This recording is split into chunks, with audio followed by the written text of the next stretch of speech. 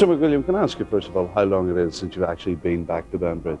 Really, it's nearly over 60 years since I actually lived in Banbridge. People will say, why such a long gap?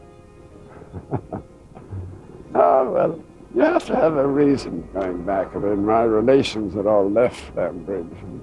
And in fact, most of my contemporaries are dead, apart from one or two.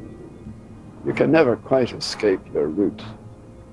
My sister had been staying with cousins in Dublin, and she brought back plasticine when I was about 6 years old. And I started modeling then.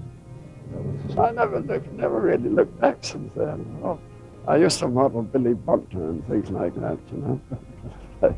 What's the story behind Leg Static? There's no story behind it. It's just a piece of sculpture that I was always rather fond of. Out of the garden. And how has it come to end up in Banbridge then? Well, that's thanks to the Banbridge sort of art society. Egged on, I suppose, by having had an exhibition at the Tate and things there. So they thought it was about time that they had